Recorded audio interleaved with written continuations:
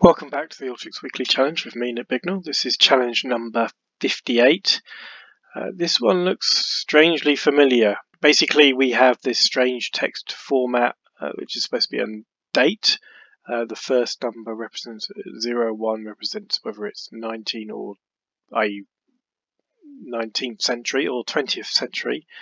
The next two are the year within that century, and then the month, and then the day, and it's got to be converted to a date time out, which is a proper date format. So it should be relatively straightforward.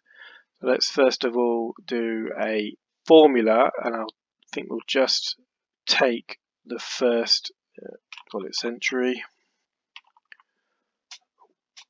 and then what we'll do is we'll take that first string.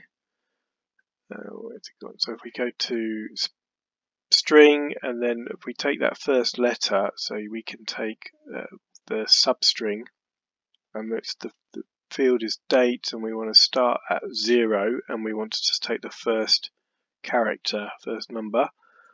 Can be a number. Let's make it a double. So what that will do is give us the.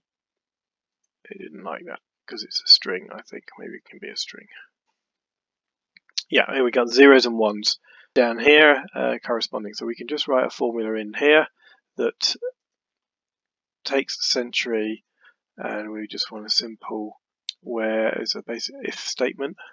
So if century equals, and it's a string, so it's in quotes, then 20 else 19. Okay, so that will give us that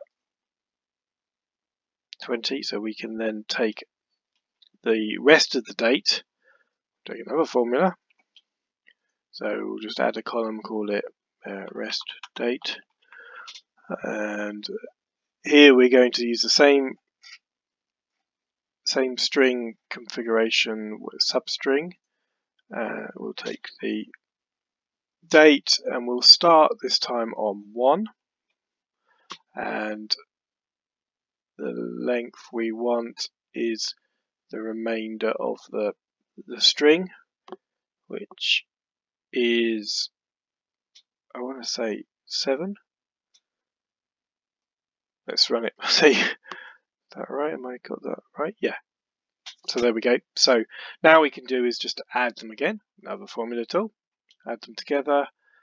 So this will be the string date, and it's simply century plus rest of date, can be a string, and that. So now we've got it in a format that works for converting, and we can then bring in from the pass tools the date time tool, and this we can take, rather than date, we can do string date, date time pass, and we'll have to custom it, I believe, because there's none of these are fitting the format so far, and it is YYYY. Now is it going to be month MM? I think it will, and then day, so that will give us the breakdown. Okay, let's run that and see what we get. Okay, we've not got it quite right. We've got this 1 in here, so it's not recognizing that month.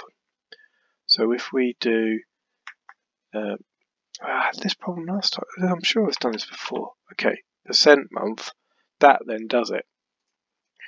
So, and the other way we could do it, I think, is if we did percent y. No, y. Do it? No, it doesn't like it that.